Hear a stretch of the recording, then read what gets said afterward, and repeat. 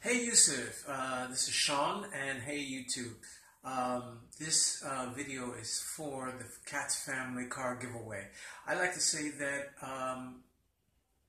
it's been 2 years since I've been homeless, and it was due to my being a very bad diabetic. I was working in security, and I passed out on the job. Subsequently, the job put me on medical leave. I was able to sustain myself for about 3 to 4 months on my insurances, and then I was totally out on the street. I was definitely homeless. I went through the shelter program. I've probably been to approximately 7 different shelters. HRA switches you around to different shelters within 17 days of each other. So you're always on the tour of shelters. And for me, you hear the way I speak. I have a little bit of education. Never been to jail, never did drugs. I was a main target when I went to, especially 2 of these shelters that would remain nameless when I went there for violence.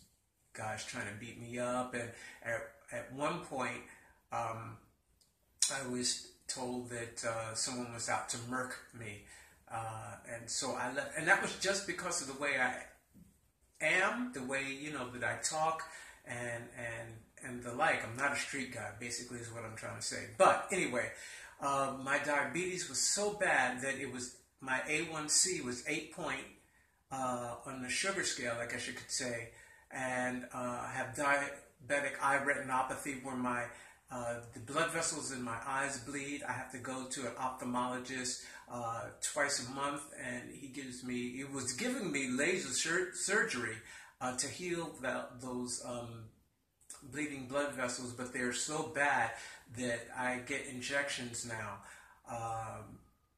My high blood pressure and low blood pressure, because it fluctuated over those 2 years, was such that I couldn't walk on the street for having to sit down. I would lose my vision in the street. Everything would turn white, and I would be totally blind in the street. And let me tell you, in New York City or any big city, you don't want to be disabled like that, because you're a prime suspect for people, or a prime victim for a possible, what would I say, insurgents or kind of violence from people.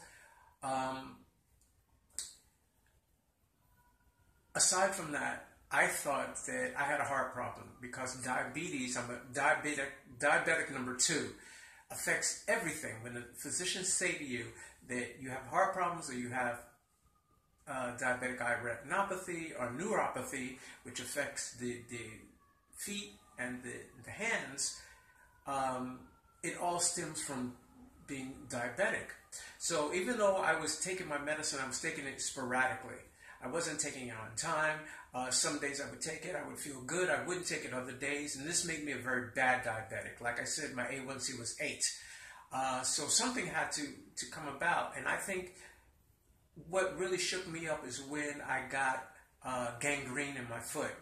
From being homeless, I was not able to really take off my shoes, really bathe the way I really needed to. So I got an infection in one of my toes, and there's a hole basically in my toe, which they call an ulcer, and I wear an orthopedic shoe